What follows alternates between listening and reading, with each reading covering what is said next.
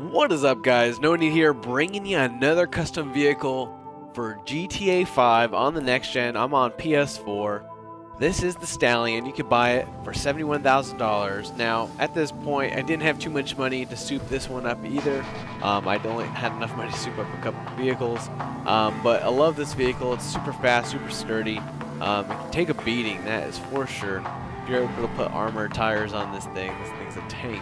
I'm going to take it into the Los Santos shop and Los Santos Custom, sorry, and see what we can do to it. Now I know you can put the under lights on it. It costs about $12,000 to put the neon lights underneath. Actually wouldn't look too bad on this.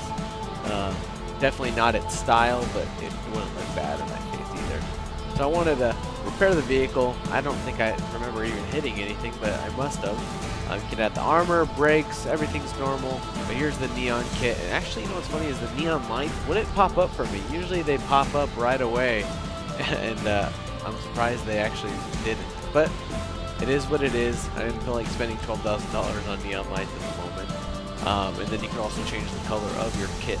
Now, also, your loss, theft prevention, you definitely do need that. Rims, respray. Now, there's a lot of different colors you can go with. Chrome, classic, metallic. Nothing really changed with this car. This is just the car from GTA 4.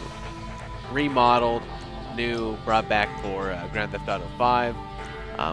Other than that, guys, if you did enjoy this video, looking at the new car, tell me what you think about it down below. Drop a like on the video, and if you haven't already, hit that subscribe button. Thanks for watching, guys. Peace!